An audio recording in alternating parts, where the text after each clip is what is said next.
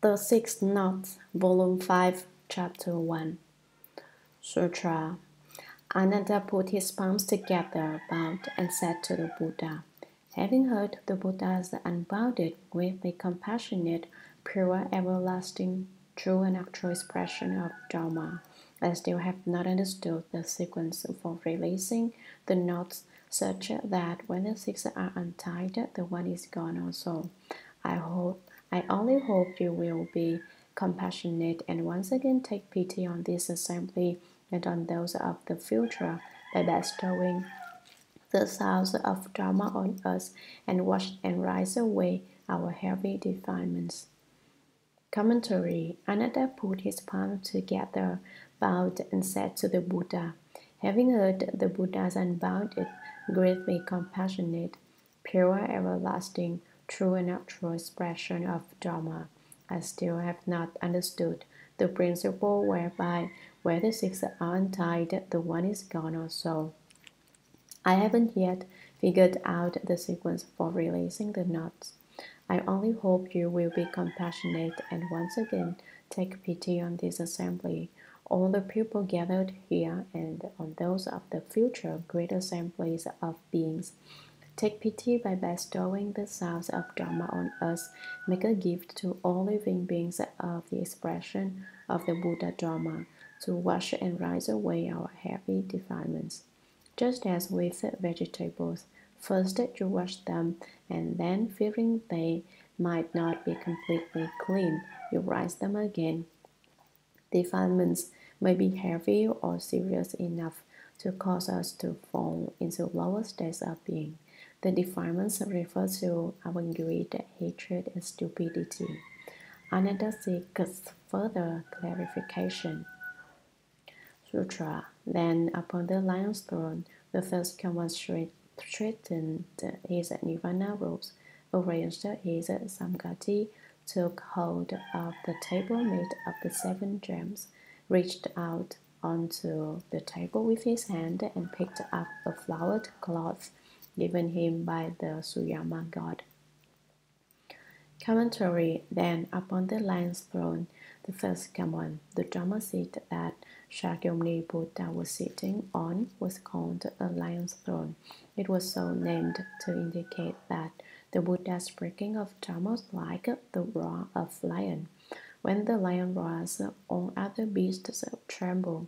When the Buddha speaks Dharma, the heavenly demons and externalists are frightened.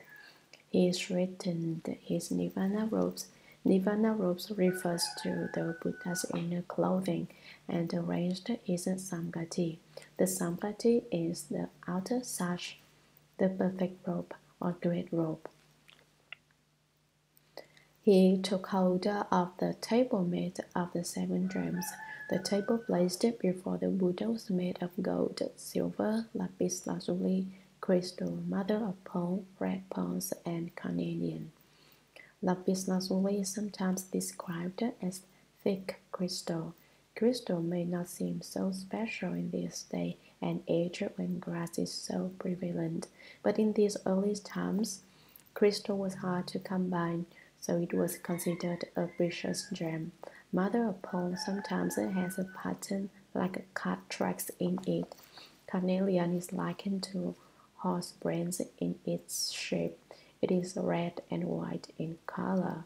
He then reached out onto the table with his hand and picked up a flowered cloth given him by the Hsuan god. Hsuan heaven is the heaven of well-divided time. Flowered cloth refers to a long-handled towel made of layered flowers. In India, such towels were valued highly, and this one was especially so, since it was a gift to Shakyamuni Buddha from the ruling god of the Hsuan heaven. Sutra. Then, as the assembly watched, he tied it into a knot and showed it to Ananda, asking, "What is this called?" Ananda and the great assembly answered together, "It's called a knot." Then the first common tied another knot in the cloth of layered flowers and asked Ananda again, "What is this called?" Ananda and the Great Assembly once again answered together. It too is called a knot. He continued in this pattern until he had tied 6 knots in the cloth of layered flowers. As he made each knot, he held it up to Ananda and asked, "What is this called?" And each time Ananda and the Great Assembly answered the Buddha in the same way, "It is called a knot." Commentary. Then, as the assembly watched, he tied it into a knot. The Buddha, as if playing a game with children, took up the cloth of layered flowers and tied it in knots. While he was sitting there before the great assembly, he showed it to Ananda, asking, "What is this called?" He let Ananda see the knot and asked him what it was.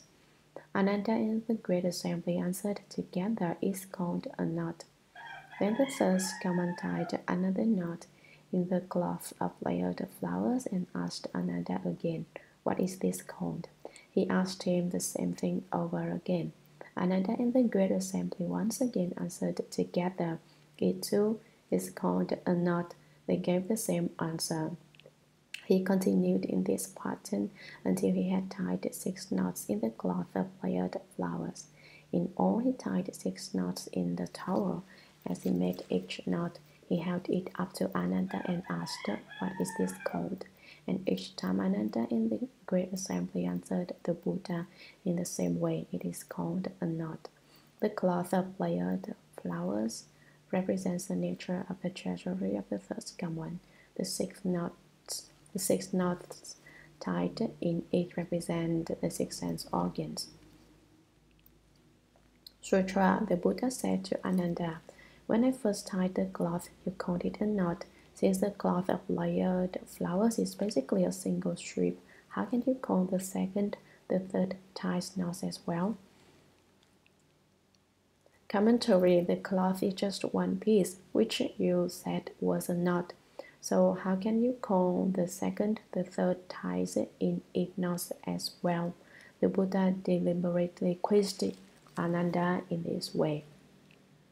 Sutra. Ananda said to the Buddha, "Won't Honored One, this cloth of woven layered flowers is just one piece, but as I consider it, when the third Kaman makes one tie, it is called a knot. If you were to make 100 ties, they would be called 100 knots. How much the more so with this cloth, which has exactly 6 knots, not 7 or 5. Why does the third Kaman allow me to call only the first tie a knot and not the second or third ties?"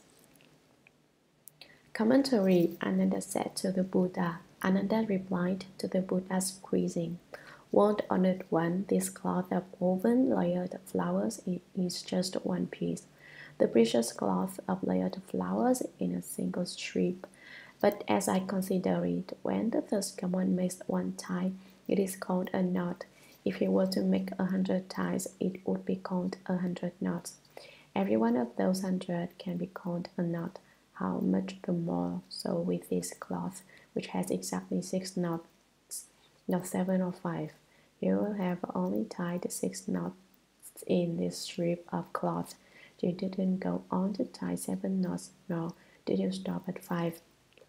Why does the third Kaman allow me to call only the first tie a knot and not the second or third ties? Buddha, why do you only admit that the first tie is called a knot and don't recognize the second and the third as knots? What's the principle behind this?" Sutra. The Buddha told Ananda, "You know that this precious cloth of flowers is basically one strip, but when I made 6 ties in it, you said it had 6 knots. As you carefully consider this, you will see that the substance of the cloth is the same. It is the knots that make the difference." Commentary. The Buddha listened to Ananda's answer with amusement. Of course, the 6 were all called knots. It's not that the first is called a knot and the others are not. The Buddha asked him that question to tease him, and Ananda insisted that all 6 could be called knots. This was for all the sake of debate. It was a point of argument, a principle to discuss. The Buddha told Ananda, You know that this precious cloth of flowers is basically one strip. It's a single piece, but when I made 6 ties in it, you said it had 6 knots. You then called it 6 knots. As you carefully consider this, look into this in minute detail, reflect upon it, you will see that the substance of the cloth is the same. It doesn't have so many names. It is the knots that make the difference. As soon as I added a knot, it became different. This demonstrates that the nature of the treasury of the first command is basically one. The 6 sense organs are knots tied in it, but although there are 6 knots, the original substance of the treasury is still one. If you untie the 6 knots, not even one will remain. Sutra, what do you think? The first knot I tied was called number 1, continuing until I come to the 6th knot, and as I now tie it, is it also number 1? Commentary, what do you think? Ananda, what is your opinion? The first knot I tied was called number 1. I continuing until I come to the 6th knot, and as I now tie it, is it also number 1? Can the 6th one in turn be called number 1? Sutra, no, won't honored one. If there are 6 knots, the 6th knot can never be called number 1. In all my lives of learning with all my understanding, how could I now confuse the names of 6 knots? Commentary, Ananda said, absolutely not. You can't switch them. Number 1 is number 1. You can't change number 1 so that it is called number 6, or change number 6 so that it is called number 1. No, won't honored one. If there are 6 knots, the 6th knot can never be called number 1. If there are 6, the 6th is just the 6th, and no matter what, it cannot turn into the first. In all my lives of learning, I, Ananda, the learned one, from limitless compass passed down to the present, with all my understanding, what I have studied, what I have made my specialty is to be well read and good at debate. When I call upon all my accumulated learning and use all my skill in debate, how could I now confuse the names of 6 knots? How could I mix up the names? How could I fail to keep them in order? Sutra, the Buddha said, so it is. The 6 knots are not the same. Consider their origin. They are created from the one cloth. To confuse their order will not do. Commentary, the Buddha said, so it is. What you say is right. You can't change their names. You can't call the 6th one the first. The first one cannot be changed and called the 6th. You are absolutely right. The reason they cannot be interchanged because the 6 knots are not the same. Consider their origin. They are created from the one cloth. So confuse their order will not do. If you mix up the numerical order of the knots, it won't work. You say, that's right. Sutra, your 6 sense organs are also like this. In the midst or ultimate sameness, conclusive differences arise. Commentary, originally they are identical, but the eyes function as eyes, the ears function as ears, the nose functions as a nose, the tongue functions as a tongue, the body functions as a body, and the mind functions as the mind. Originally they were one and the same, but at this point they divide. Even then it would be fine if they were together. They could all return their light and illumine within. The eyes could turn their light inward. The ears could listen within and hear the self-nature. The nose would not be turned by smells. The tongue would not be turned by tastes. The body would not be turned by objects of touch, and the mind would not be influenced by dramas. If they could all work together and return the light, they would still be one. But they can't work together. The eyes see forms, the nose smells fragrances and is turned by them. The tongue tastes flavors and is turned by them. The body enjoys objects of touch and is turned by them, and the mind is influenced by dharmas and is turned by them. What's important is to not follow after them, but ordinary people are unable to avoid following after them. Sutra, the Buddha said to Ananda, you certainly dislike the 6 knots and would like there to be just one cloth, but how can that be done? Ananda said, as long as these knots remain, there will be grounds for argument about what is and what is not. Their very existence will lead to such distinctions as this knot not being that knot and that knot not being this one.